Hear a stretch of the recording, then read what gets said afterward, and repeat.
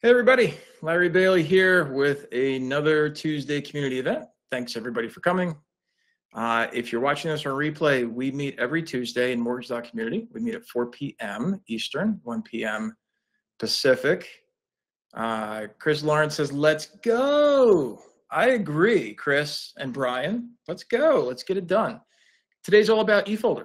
For the month of May and the month of June, I am expressing some ideas and sharing knowledge, which is, I think, always healthy, on how to perform a self-health check. I think Encompass health checks have been around for a long time. Yes, Amy, Chris always wants to be first. He just literally types it out and then he's like, Chris, if I ever need to buy any Ticketmaster tickets, I'm coming to you, because I figured you got the in. Anyway. We're going to talk about, so today's conversation is all about eFolder. In case you didn't notice, eFolder is on desktop. It's also available on the web. Now, you can't do everything on the web that you can on desktop just yet, but it's getting pretty damn close. Conditions, I think, are the next big release in 24.2. By the way, it's coming out in 60 days-ish. So if you haven't finished reading all the 24.1 release notes, you should probably finish up. You should probably take care of all that stuff. As always, this is a community meeting, so that means that your involvement is recommended. And if anybody has any questions, you want to go over anything, you want to share your situation, feel free, especially as it comes to some of the topics that we're going to cover today.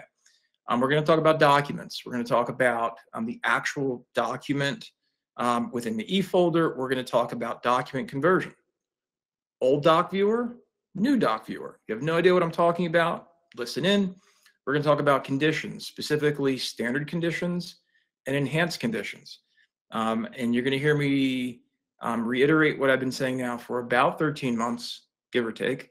But it doesn't make it any easier. Moving to enhanced conditions is a project. It's a very, very big project. So I'm going to share some ideas. I'm going to get some feedback. We're going to do a little pop quiz, see who knows what they're doing. Everybody last week really liked it. So there you go. That's what the plan is for today. If anybody has any specific topics, questions they want to ask, things that you've run against, scenarios that you've run against, on this, let me know. All right, so first pop quiz we'll do documents. How many documents are too many is the first one, or even better, how many documents do you have in your environment? Document, for those that are unindoctrinated, document is to a filing cabinet, or document is to the eFolder as a manila hanging folder is to a filing cabinet. So, it's not uncommon for companies to have hundreds because you need something for all these PDFs, right? And so then naming conventions come in. So Lisa says never too many. So Lisa, I'm going to pick on you. How do you separate out all of your documents from a naming convention? Do you use the age-old method of doing like appraisal --- or do you use property -appraisal, or do you use borrower docs, whatever? Do you use, like, how are you guys using this? I've seen all different kinds of iterations over the years, and the problem of too many documents is a lot of maintenance.